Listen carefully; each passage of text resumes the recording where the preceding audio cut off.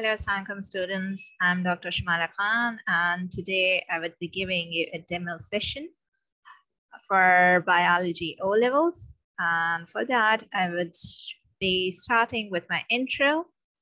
So, as I told you before, my name is Dr. Shumaila Khan. I graduated from the city school in 2006 and scored 5 A's in biochemistry, Urdu, Islamiyat, back studies, and chemistry. And they were A-static. Back at the days, it was A+. I wanted to pursue medical field, so because of the equivalent certificate, so I decided to go with the intermediate board, Hyderabad, in 2008. So I took admission in Beacon House, and there I scored 81%, that is A1 grade in my FSA. Then I started to prepare for MCAT, and I scored with a 75% of my aggregate and did my dentistry from Dow Medical College, Karachi. From there, I graduated in 2013. While I was in my house job, I had quite of free time, so I started to give tuitions, and slowly I gained a good number of students. And the students were mostly from O-levels, science field, and biology especially, and intermediate and FSC, metric and FSA. And most of the students scored in O-levels was A-static in biology and chemistry under my supervision. After my house job, PMDC took some time, that is a medical license, to be issued. So I availed that time and started teaching in few of the coaching centers near my locality. Although it was for a very short period of time, but still I availed my time and the experience was really incredible. And from that time, from 2017, I joined a medical private university. And since past 5 years, I am dealing with first year BDS students. I am teaching them the subject of biochemistry, and in the evening, I run my own clinic. So that was my very short intro. Let's come back to what I am going to discuss at my demo session. The topic that I chose was cell division. As I know, being the first demo session, this might be a very complicated topic, but for me, teaching is a challenge to make it easier for every soul. And if I can make it easier for you guys and enjoyable as well, you won't feel bored or exhausted after studying or after taking my lectures. So let's begin with what would be the learning objective, or after this lecture, what you would be able to understand. You would be able to understand what the cell division is and the type of cell division, the significant difference between meiosis and mitosis. What's the significance of cell division? What happens to the parent cell after the divisions take place, and interesting facts about cell division. And then I would give you a small student review assessment, which would be having answers this time, but next time I hope you would be able to do it by your own.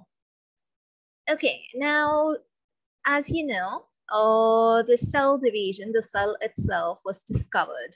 Something that is made by men is invented, and something that pre-existed is known by men is discovered.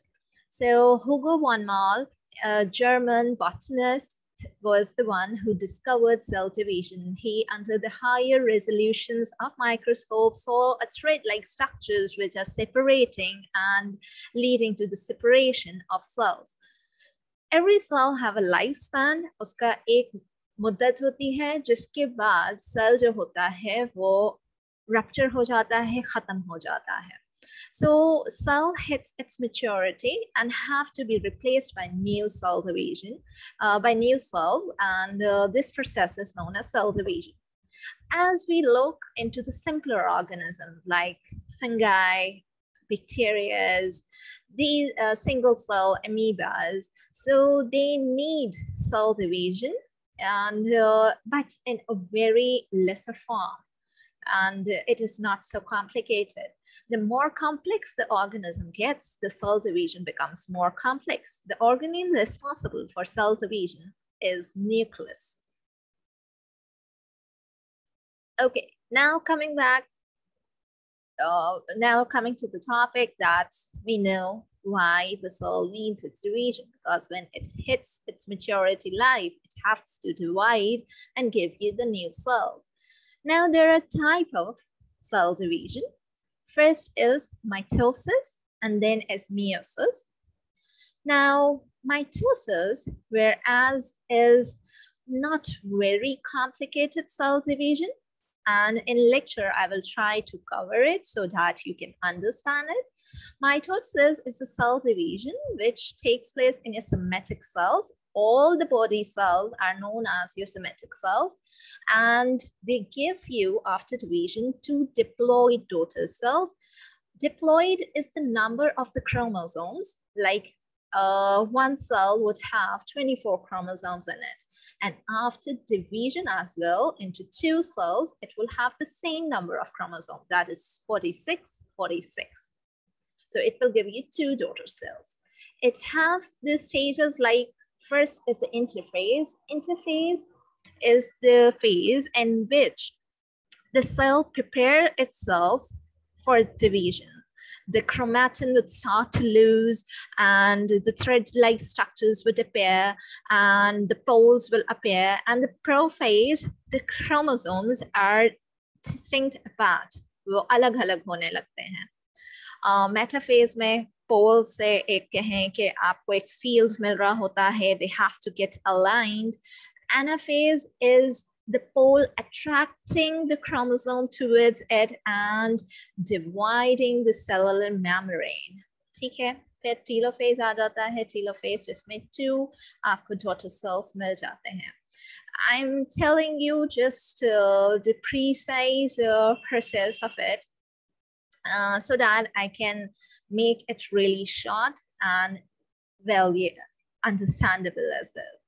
Before mitosis, the cell have to prepare, as I told, it was from the interphase. The mitosis process, prophase process is smaller, and it does not need crossing over of the chromosomes.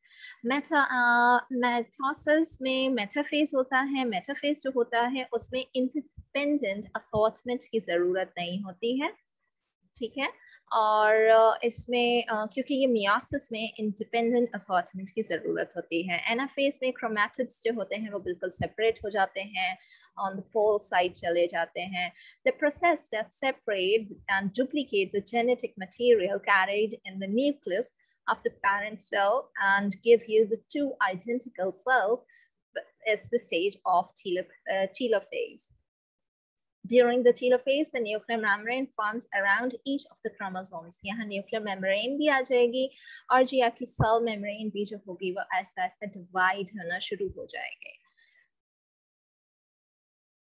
So, coming back to meiosis, meiosis is much more complex process because it takes place none other than your sexual cells, your gametes. It gives you out 4 daughter cells, and it have total of the 8 phases. Like it would have prophase 1, prophase 2, metaphase 1, metaphase 2, anaphase 1, anaphase 2, telophase 1, and telophase 2. It is a more complex cell division, and that I will discuss it in the later lectures. And it gives you haploid number of chromosomes in each of the daughter cells. Like the parent cell would have 46 chromosomes in it. When it would end up with the first telophase 1, it will give you diploid number again. But then when it will finally form 4 daughter cells, it will have haploid number of cells. Means you have 23 chromosomes in it, 23 chromosomes in it, 23 chromosomes in the other daughter cell and in the other daughter cells. Now the question is, why do we have diploid number of cells? This is why, this is because so that the reproduction can take place. When you have haploid number of chromosomes from your mother's side, that is the oocytes, the ovum, and you have diploid number of cells from your father as a spermatogoa and spermatocytes, and then they will combine together. They will form 46 of the chromosomes, and they would form zygote. Zygote will further divide again and again. There would be a cell division taking place, and it would form into a fetus. That we will discuss on later. And meiosis also in very depth we will discuss in the later lectures. The difference between mitosis and meiosis. Mitosis takes place in somatic cells, as I've told you, in all of the body cells, but the meiosis takes place in the gametes, in the reproductive cells only. The mitosis cells have cellular division cycle that is of it have a one sequence cycle. One cycle is taking place. It have one prophase, one metaphase, one anaphase, and one telophase. Whereas in meiosis, there are two sequences taking place. First, there must be prophase 1, telophase 1, anaphase 1, metaphase 1, telophase 1. Then again, it would be having prophase 2, metaphase 2, anaphase 2, and telophase 2. So it have two cycles taking place to make out 4 daughter cells for you.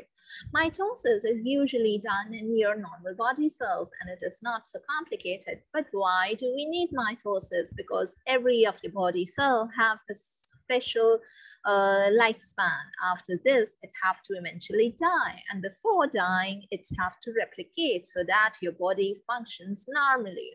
So it is needed for your growth, for your repair, and whereas meiosis is need for the reproductive cells because it have haploid number of chromosomes.